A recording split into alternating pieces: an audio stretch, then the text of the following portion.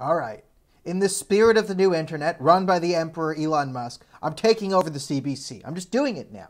So we're merging today's episode. It's not the worst of the CBC. It's me doing what the CBC should do because I'm just better at it than they are. It looks like the CBC watched last week's episode where I watched an entire episode of The National and said, you know what, this is actually news. They didn't do any crazy propaganda today. And I gave them a go. They're like, no, what? That's over. Never again. So today it was just one, after another, all their greatest hits. So you know what? I'm the CBC now. Everyone sit down. I get $1.4 billion from the government every year to do this show. Now, I'm just declaring it. I'm taking it over. This is Canada's official internet rambling anti-CBC CBC thing. So we're merging. And of course, the CBC's score today on the Rosemary Barton scale is going to be a 0 because it's now the Daniel Borton scale, right? I'm in charge. I'm doing the news. So we're going to go through what CBC's nonsense stuff was today. So they started off with Elon Musk buying Twitter, which basically was a bunch of lunatics lighting themselves on fire, acting perplexed by, like, what? What do you do this? He spent $44 billion on Twitter. Twitter isn't even a good company. Its market, it only makes like $3 billion a year. So why would he do this? It's like, because he said why he was doing it, because he sees it as a public forum and need for free speech. And then it's like, if free speech isn't even good, is it even a good thing? You're journalists. You're literally journalists. You should be free speech absolutists. Now, they're government propagandists, but they call themselves journalists. So, of course, they spoke to an expert, or I'm not sure if they even spoke to an expert. It looks like they just took an American, because it was an American person. It looks like they just kind of clipped in some things, but she was talking about Elon Musk wants to open up, which means all the moderations, and he's going to bring back trolls and bots and violence. The violence on Twitter is going to increase. Okay, here's an actual fact for you. The amount of violent assaults that have happened on Twitter are actually 0. Over the last year, it's gone up from 0 to still 0 because it's impossible to do violence on the internet. Look, I'm going to punch you right now. I can't hurt you. I'm on the internet. I'm on your computer or your laptop, or maybe you have a desktop. Maybe you have Windows 98 and you spent like 75 minutes waiting for this video to load so you can watch it. God bless you. Still can't hurt you. You're fine. Still fine. No violence happens on Twitter. But this is the classic leftist nonsense of words are violence. We're turning words into violence now. So people tweeting mean things. Now, I think we've all seen the legendary clip by the MSNBC guy who's just like, well, if Elon Musk takes it for Twitter, then they could, take away candidates from a certain political party, depress the algorithm so people won't even know that they're essentially being shadow banned. And we wouldn't know this till after the election. That's how Twitter works right now. That's why he bought it, because that's currently how Twitter works, and it's not going to work anymore. And it's not like I want to see leftists and Democrats and liberals taken off Twitter for disinformation. Like Chrystia Freeland. If we're talking about disinformation from governments, Chrystia Freeland should be removed. Same with Stephanie Jabibliot. Both of them are chronic liars.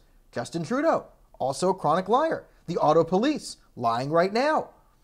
But I believe you have the right to be wrong, because who's the arbiter of truth, blah, blah, blah, blah, blah, all those important implications. But then they bring on, the business experts. CBC's business expert, what is it, Peter Armstrong or whatever? His job is to know nothing about anything. And just, act confused, why would he do this on Twitter? He's so eccentric, he has $1 billion. What are these problems on Twitter? It's literally like the CBC is unaware of anything or anyone existing outside of the CBC headquarters. And one of the problems on Twitter is this kind of perpetuates on Twitter in the blue checkmark community. So there's a feature for those with the blue checkmark that you only get notifications for other people with blue checkmarks, liking your or sharing your stuff. So, you get 250,000 followers, let's say. That's the ideal one as a media personality. You get the blue checkmark. Now, there are right-wingers who get blue checkmarks, like Ben Shapiro got blue checkmarks. But as a right-wing personality, you have to get hundreds of thousands, usually, before you can get the blue checkmark, at least tens of thousands, right? But for anyone who works at the Washington Post, New York Times, CBC, all of them get blue checkmarks by, who they work with. So the disproportion of left-wing blue checkmarks to right-wing is sort of like a university skew. My point to all of this is, when you have this feature where it only shows you other blue check marks who are liking and sharing your stuff, and that's what you get exposed to, well, you're going into the echo chamber, which means literally those at the CBC who spend their entire days at CBC headquarters, they then go on the internet, which is open to all, and they only see Well, the CBC, they see NBC, they see ABC, they see, global news and CTV. They see the same echo chamber out there on social media. So they don't ever see the real world. They don't ever need to mix with the plebs, the non-blue checkmark people. So this is like another problem where they might legitimately not be aware of any of the gripes or grievances of anyone on the other side. Now, I think it's much more likely that they're just ignoring them. Like they're ignoring the fact that Donald Trump was removed from Twitter and completely ignoring the fact that the Ayatollah Khamenei, I can't remember that. Well, the current Ayatollah is allowed to be on Twitter to threaten to nuke the world and kill all the Jews. That's perfectly fine on Twitter right now. Right? But misgender those Jews, and we got a problem with the Ayatollah. You can kill all the Jews, but you can't misgender them. That's the current way it is on Twitter. So that needs to be changed. Right? And they're not talking about the fact that, so we could talk about Donald Trump, but the more egregious one is James O'Keefe and Project Veritas being taken off Twitter. They violated none of the terms and services. It's the same thing with like what happened to Andy Lee in Canada. Right, James O'Keefe and Project Veritas, they just did a great job of exposing all these people and got really popular. So the establishment just, if he's going to expose Twitter and Facebook and CNN and the Washington Post, well, we'll just remove him. Even though he's won everything in court battle, we'll just remove him and take him away because he's being effective. That's the type of stuff. And that's how Twitter hurts our democracy. So all these people screaming, billionaires now own the media. And, to CBC's credit, they did highlight billionaires they did say Jeff Bezos, second most wealthy man in the world, he owns the Washington Post. So they did point that out, and other billionaires who own communications platforms. So they did appropriately point out. Now, again, all the people screaming about billionaires owning the media, none of you said jack when Disney bought up like 60% of the current media. Like when Disney merged with Fox and ABC and ESPN, like it's all pretty much owned by Disney, but they're pro-children transitioning, so it's fine, right? You can own the media as long as you're promoting 9-year-old boys pretending to be 9-year-old girls, hanging out with drag queens and snorting ketamine. That's all cool. That's cool. That's super cool. But, tweets about Bitcoin, no, can't have that. Can't have someone, trolling Bill Gates. That's pretty hilarious. Like I love Elon Musk on his, he put up like 69.420% of statistics are made up. They did the smear last time on him. It was like, he says crazy things. Like maybe he should just set the Tesla stock to permanently at $420. It's obviously a joke. It's a 420 joke. Is it what billionaires should be doing? Yes, it is. I think it's better that we have billionaires making 420 jokes than, I don't know, like meeting on Epstein Island. I'd rather Elon Musk be making jokes about 69-420 than on Pedophile Island. Is it just me, or do I think that the real problem with the billionaires are the pedophile islands, not them buying Twitter? And oh no, it's owned by a billionaire. It was owned by the Saudi royal family in BlackRock before. No, not BlackRock. BlackRock's good. BlackRock bad. So it just changed the hands of which billionaire. Like this billionaire is pro free speech. Oh no, what does he mean by free speech? He means freedom of speech. And all you friggin' lunatics on leftists, you're like, well, free speech just means the government can't go in it. You don't have the right to freedom of speech on Twitter. I'm so smart. Huge brain. What a huge brain analysis you have. Yes, no one's saying that you have First Amendment rights on Twitter. We are saying that as an American company, you should respect the ethos of free speech in our culture. We should have a culture of free speech in the West. It's one of the things that makes us great. In Canada, in America, you should be able to say whatever you want within reason. I mean, you can't openly call hate speech nonsense. Like, you should be able to freely speak on any political issues. You should be able to give your views on vaccines. You should be able to give your views on gender theory. You should be able to give views on critical race theory. And some of you might be wrong. Some of you might be crazy. But that's freedom to discuss in society. Twitter should respect the ethos of free speech. Also, it makes you a difference between a platform and a publisher. Right? If you want Twitter to remove all the people you don't like Donald Trump or Mally Taylor Greene or James O'Keefe and all that, well, great. Well, then you're choosing what content goes out there. So why is Mallory Taylor Greene not allowed on Twitter? That's dangerous. But Hamas is allowed to be on Twitter to recruit people to kill all the Jews. This is the double standard. I say, and you got Sean King, the world's most famous white man, going on like, Republicans, answer this question clearly. Do you believe in hate speech against Jews? I've seen Sean King engage in hate speech against Jews, but he calls it Zionist. I've seen him be, support the genocide of 6 million Jews under the guise of anti-Zionism. So shut up, Sean King. You're the epitome of white privilege, so sit down and listen to the BIPOCs, okay? I identify as black. I'm a Rachel Dolezal. Rachel Dolezal is my mother, so I am a BIPOC now. I'm transitory to the BIPOCs. All right, so that was first thing. It's just Elon Musk panic, just panic. Right, then there's some Ukraine stuff. Well, I mean, I've given you my views on Ukraine. I've done it better. My only thing is I won't talk to you in the friggin' what's-her-face's voice. Oh, the woman who does the Ukraine stuff for CBC. It's like the dying puppy commercial voice, like 8,000 puppies are murdered in the Ukraine. An old lady plays piano as refugees stream in the sights from Kyiv. Unfathomable. Just shut up and do the news. It's just so annoying, your voice. So, yeah, you get a Rosemary Barden for how annoying your voice is. You suck, I don't. Ha! All right, moving on from the Ukraine. Next thing is they cover the fact that the RCMP wanted to charge the Prime Minister for the Aga Khan trip. You know, they actually covered it. Wow, okay, good, you actually covered it. But again, they did the thing of, the only reason they covered it is because the Conservative Party brought it up. So they cover the opposition's criticism of it without really going into depth. Basically, the Prime Minister had someone finance his own vacation, which any MP would have lost his job for, and the fact that the Prime Minister retroactively cleared himself of any wrongdoing, which made it okay. That's how he got off of it. The RCMP let him off because the Prime Minister wrote a letter saying the Prime Minister's actions were okay. Classic Justin Trudeau.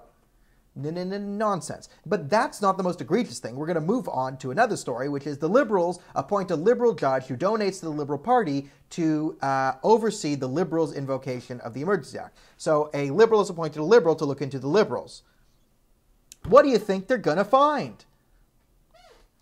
So should be a much bigger story, is the fact that a Liberal donor and friend of the Liberal Party, an Ontario appeals court judge, has been given the reins. Don't worry, you won't get to see the information, but he'll get to see it. And don't worry, the Liberal will look into the Liberals and determine if they did anything wrong. Now, here are some facts about the invocation of the Emergency Act. The Emergency Act was invoked after the border blockades had been cleared. After. It was only used on the people in Ottawa.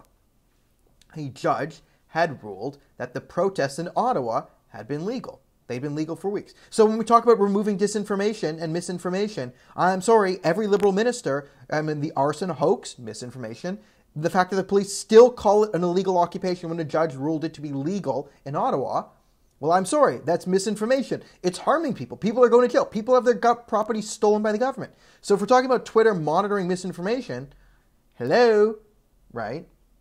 So they don't highlight this. They CBC calls it an illegal occupation, who occupied the city, who did this, horns blaring as a sonic assault on the city. What a great line, right? Horns blaring in a sonic assault on the city. Many businesses forced to close by the truckers. Wrong, wrong, wrong, lies. I was there on the ground. Businesses were forced to close by the police in the city. It was the government who asked them to close and put pressure on them to close. So the government could do propaganda claiming it was the truckers. It was the government who closed the businesses 2 years ago, and it was the government who closed the businesses 2 months ago. The government closed businesses, not the truckers. The truckers supported every single business with the balls to remain open, and they all made money hand over fist. It was their best months. Some of them, made as much of the profits they lost over the last 2 years back just because of the truckers being there for 3 weeks. The truckers saved businesses that the government destroyed. The government closed businesses. Justin Trudeau, Jim Watson, Doug Ford had an assault on businesses they closed. They put pressure to close them. The truckers tried to save them. The inverse is being portrayed on the CBC, and it is fake news. It's why you're here now. By government mandate, you all have to watch this. By government, I mean me. I'm now mandating, right? You have to get, 10,000, you have to get vaccinated every day with, sorry, I don't watch Alex Jones. Alex Jones' vitamin water. You have to put it in a syringe and drink Alex Jones pills or vitamin, or his filter. He has a filter. Yeah, you have to drink the filtered water that Alex Jones promotes every day, okay? You have to inject it into you and then watch this show. And the government has to give me $1.4 billion a year. No, they're asking to increase the budget. So you have to increase the budget. This show needs $1.5 billion a day to continue going. I love, there's going to be some really confused, like, boomer who doesn't get humor. It's like, now the National Telegraph and Daniel Boardman, they're owned by the government. They get $1 billion in funding. He admitted it. Look!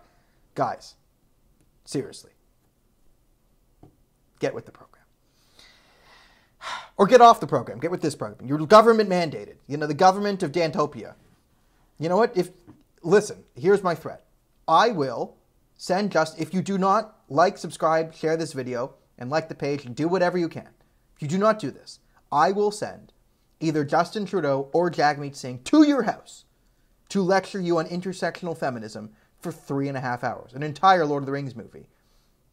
That's true. Maybe 4 hours, extended cut. 4 hours. If you do not do this, for 4 hours, Justin Trudeau and or Jagmeet Singh will be at your house teaching you about intersectional feminism in blackface or brownface. Justin Trudeau will be dressed as Jagmeet Singh if he comes. So it will be Jagmeet, but it might be Justin. They'll look like Jagmeet. He will be wearing a turban. He will be brown. It might be Justin. It might be Jagmeet. It's up to you to decide. Now, this is what the Liberal government is. So they're appointing a Liberal judge to look into the Liberals' invocation of the Emergencies Act. And they still, I mean, a lot of it is, you're not going to find the truth. And their problem, this judge, if this judge can't conclude that, hey, the blockades were cleared prior to the invocation of the act, then he's not trustworthy. And then that'll be a great litmus test. And if he doesn't acknowledge that a judge in Ottawa ruled the Ottawa protest to be there legally, well, then this isn't a legal thing.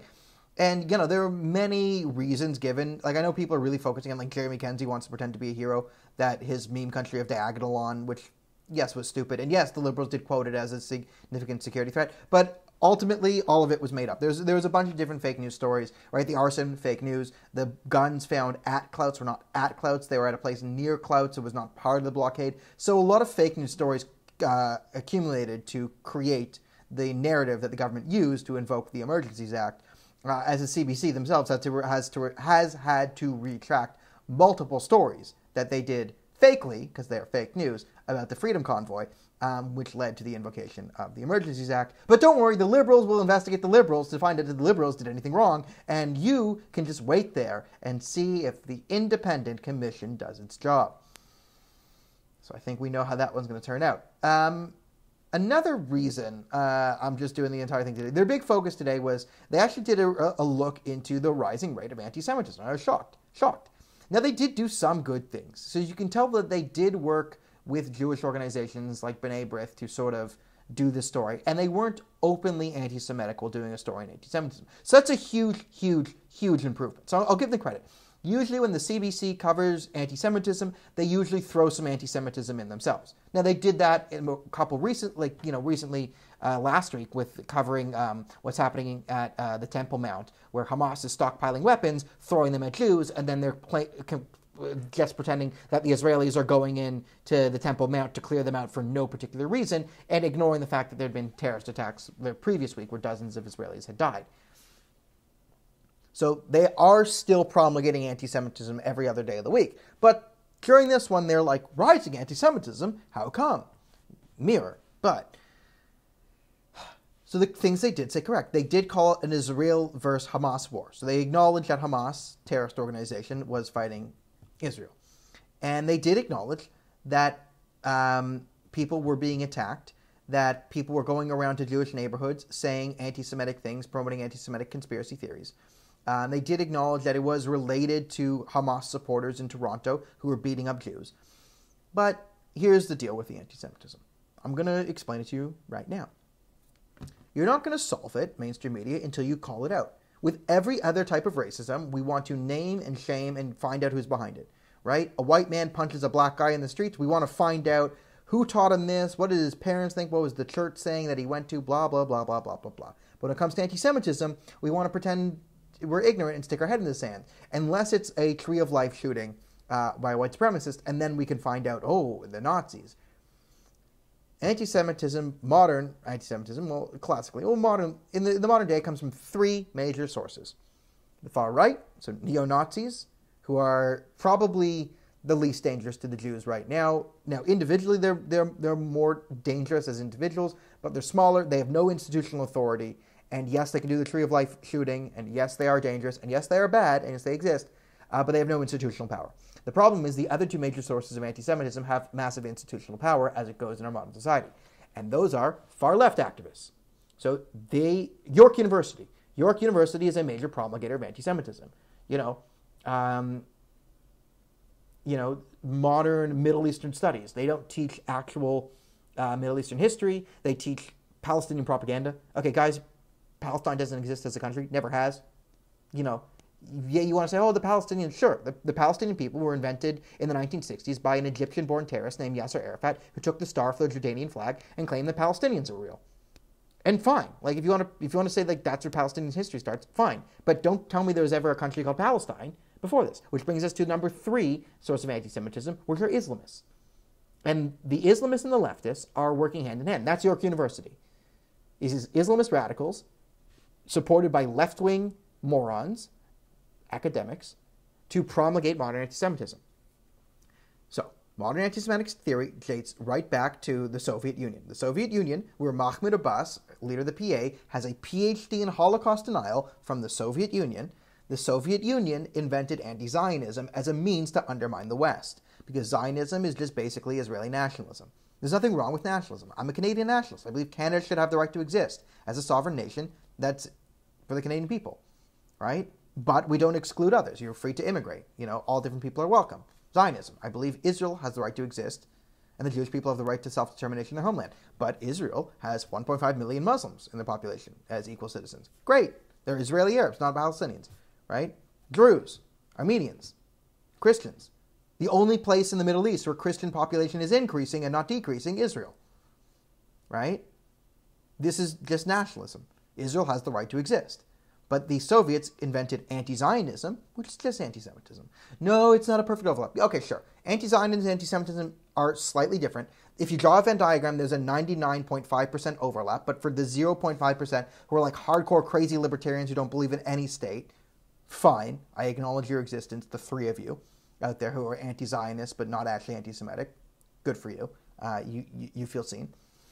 But the real problem is the marriage between the Red-Green Alliance, the marriage between the Islamists and the communists, the socialists, the far left, right? Because the far left hates the idea of the nation state.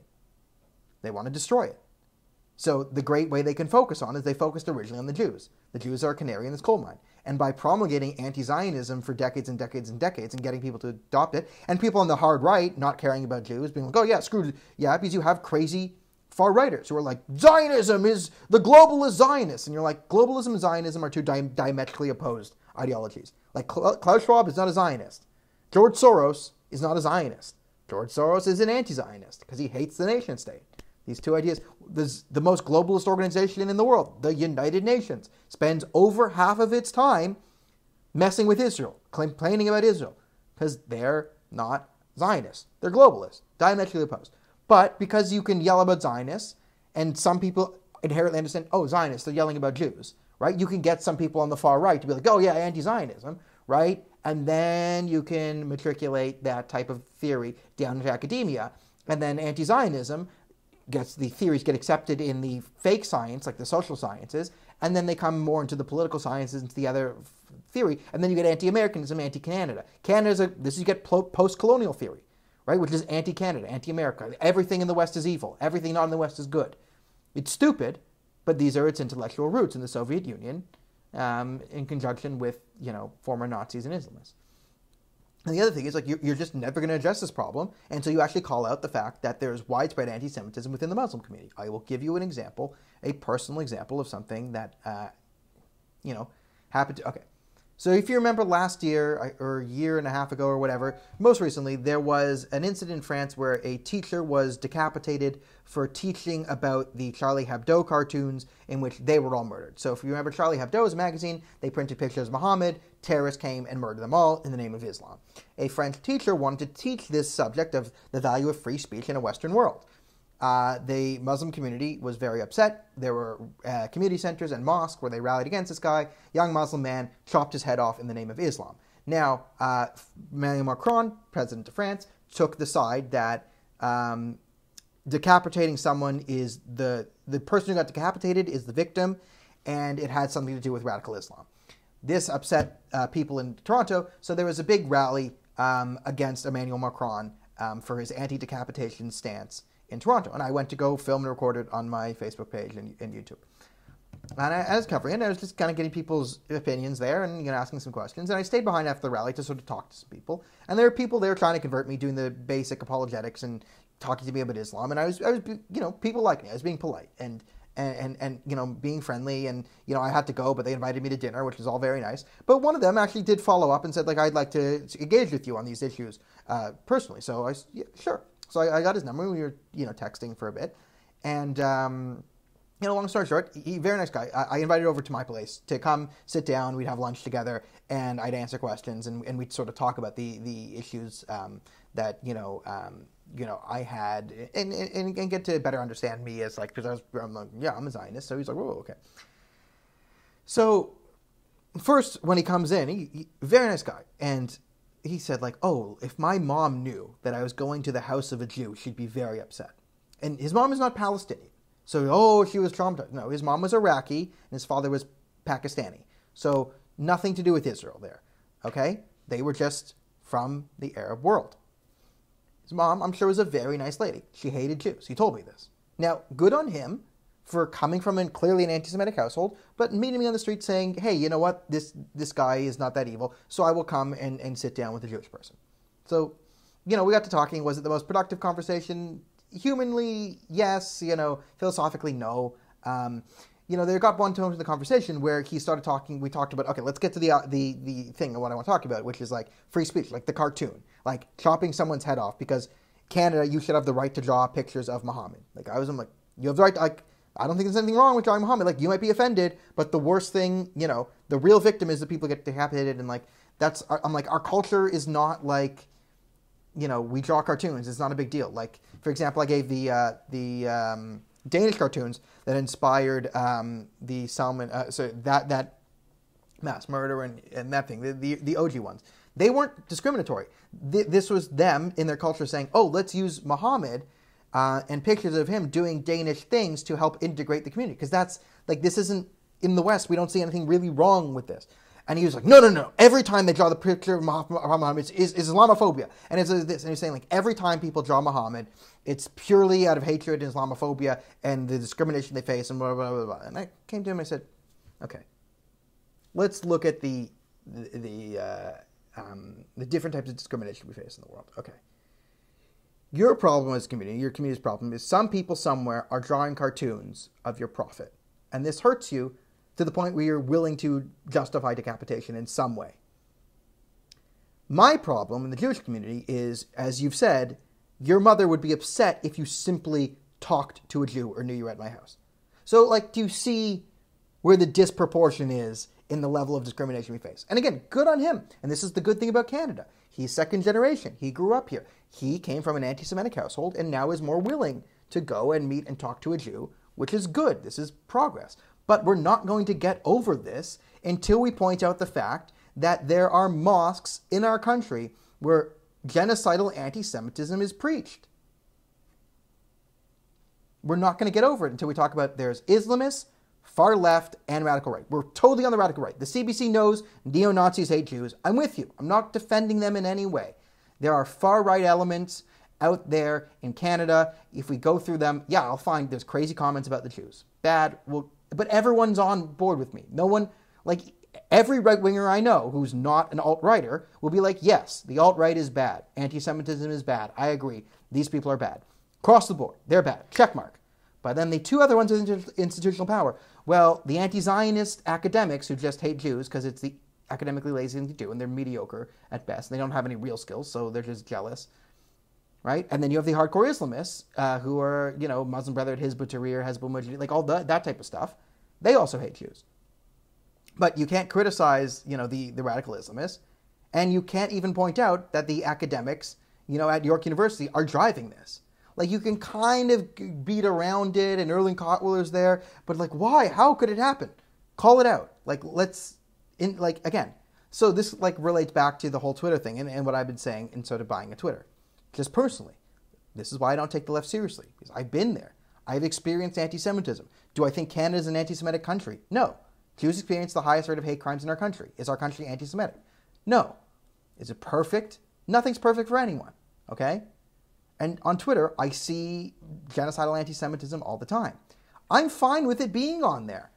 I want to be able to see people post it so you can screenshot and say, look what this person is saying, right? The problem is, if someone says, and Hamas says, I want to kill all the Jews, and then we as Zionists say, look, this is terrorism. These guys are terrorists. We get removed for hate speech and Islamophobia for calling the terrorists terrorists. Let people speak. I want to be able to expose people for saying these things. I have a dream that we live in a world where I show someone who is to the left of center a video or an article of someone advocating for the genocide of all the Jewish people, gouged under some sort of anti-Israel, anti-Zionist stuff, but then says Yahud, Yahud, Yahud, and they say, you know what? That's bad. And it's bad that this guy is still seen as a community leader and faces no consequences. Someone should do something. That's the world I want to build. So I do think a more open, free speech friendly environment is more conducive to building that world than the overly censorious one run by the Pronouns Club in San Francisco. So thank you everyone for watching. This has been the National Daniel CBC edition. I am the new captain now. I am the CBC, and the government and the taxpayer, really. You now owe me $1.5 billion. Or, I'll give you a discount. I'm not going to say, you know what? I'll keep it at the 2020 rates, $1.2 billion. See, I'm saving the tax. You know what? Just a cool billion. I've just saved the country $200 million. Instead of paying the CBC, we're going to save $200 million by just giving me $1 billion every year. Remember to like and subscribe, or I will be sending Jagmeet Singh and Justin Trudeau to your house to lecture you on intersectional feminism for 4 straight hours. And then you will die of an aneurysm.